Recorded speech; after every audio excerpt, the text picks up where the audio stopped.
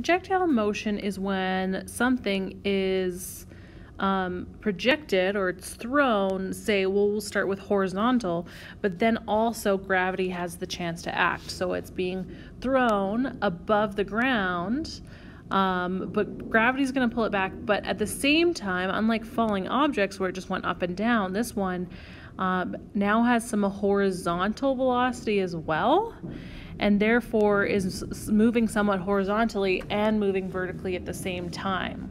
Okay, so this makes things a little bit more complicated because now we have two directions that we really need to look at and analyze. We need to look at the horizontal and the vertical differently. Okay, so we're going to just start with horizontal projectiles, and then I just strongly advise you to just do some questions and examples with just horizontal projectiles before you go on to ones at an angle. Okay. But again, what makes this so difficult is you have to analyze the horizontal or X direction separately from the vertical or Y direction. Okay? So, if something's projected horizontally, meaning it's thrown horizontally, but it's being thrown above the ground, so then gravity is also going to work downwards on it. So what's happening here if it's being thrown horizontally and it's having this kind of motion where it's kind of doing like that, right? And there's the ground and then it hits the ground. The velocity, what we need to do is break things into the X and Y direction, which is going to be really, really weird for you right now. Okay? So I'm just looking at the velocity in the X direction and comparing it with the velocity in the Y direction. Why is that? It's because in what direction is it even experiencing acceleration?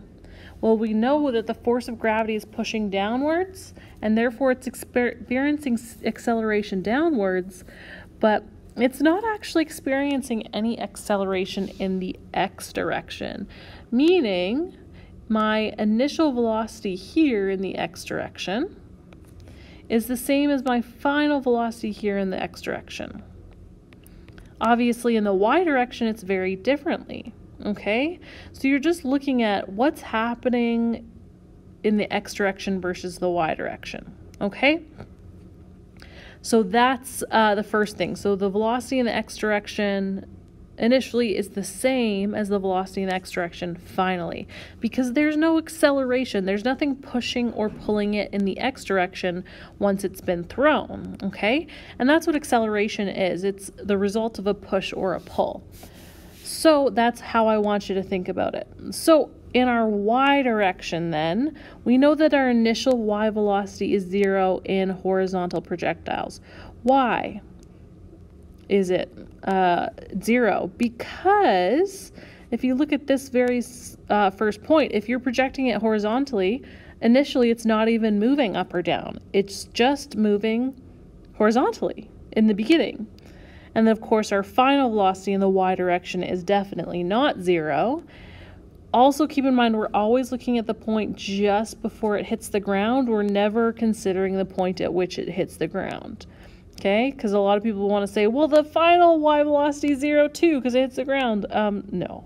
Okay, we need to look at the point just before that, because once it hits the ground, there's an outside force working, and that's a whole other situation. Okay, so in physics, we always need to kind of freeze frame these certain pieces of motion before another force acts, because that's then a whole other situation.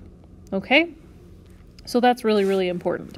So with horizontal projectiles, my initial velocity is 0, okay?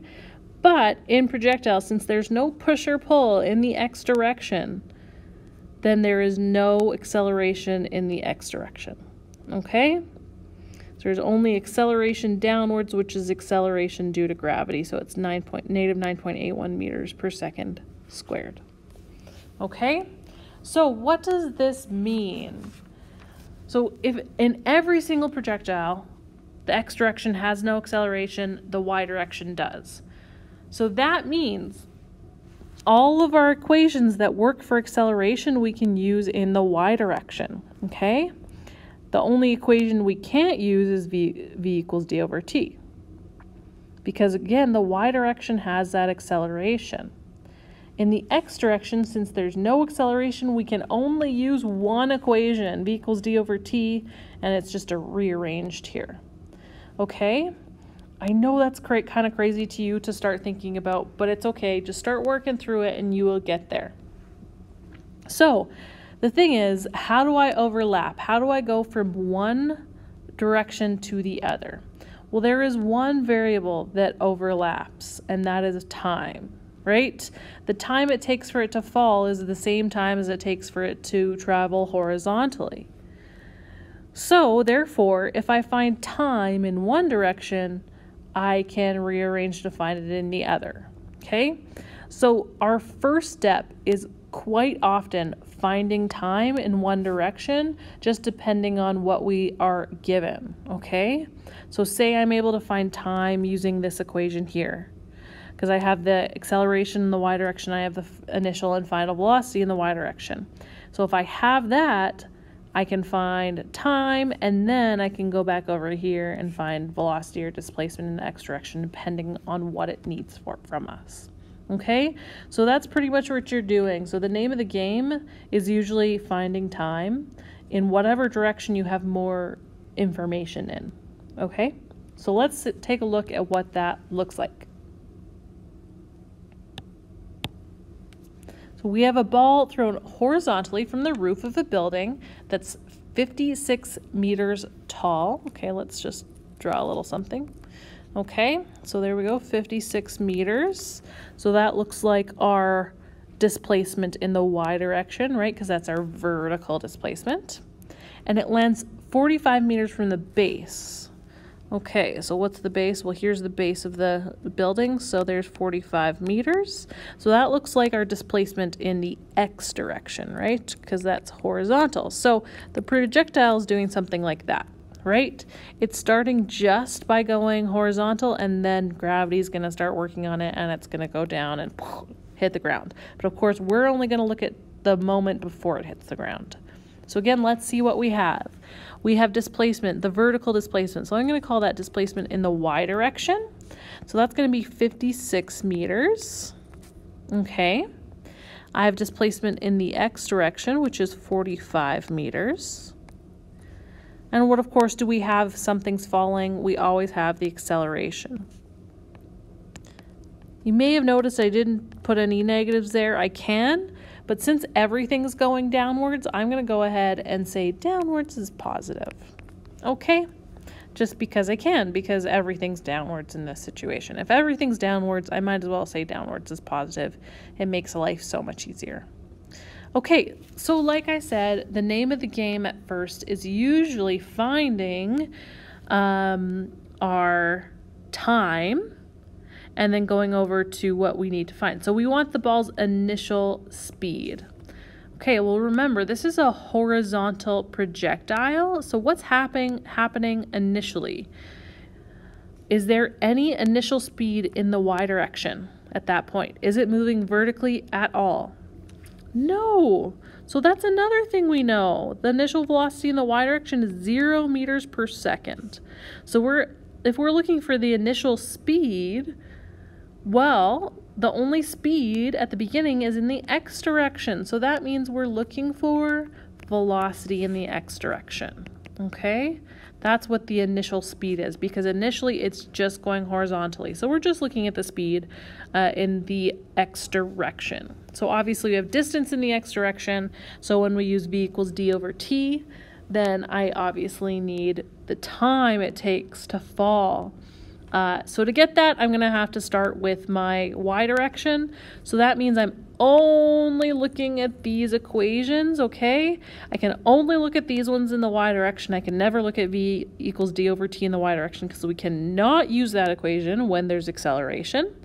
And I can only look at this acceleration this equation once I get to the x direction, which is nice and easy. So y direction, we have a lot of options. So remember, what do I have? I have distance or displacement, I have acceleration, and I have my initial velocity. So what deals with that?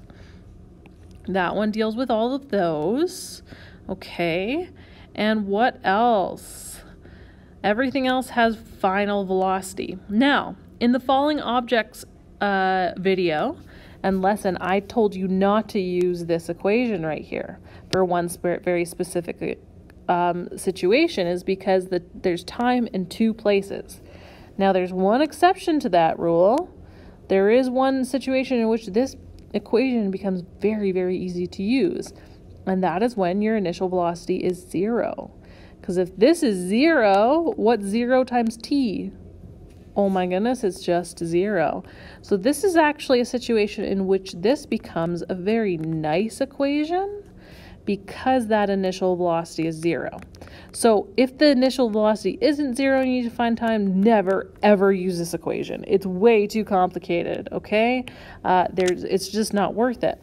But in this case, since y is 0, this whole term ends up being 0 because we're multiplying. And if we multiply by 0, you just get 0. And so look at that. I have time just in one place now. And that makes our lives so much easier. And it's so wonderful. Okay, so I'm going to solve for time here.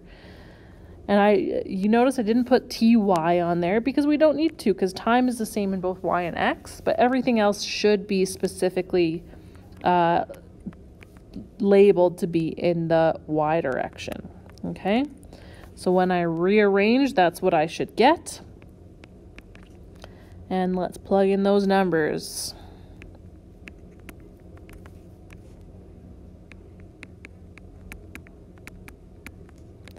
Okay, and so when we do that and we work that out, we get 3.4 seconds.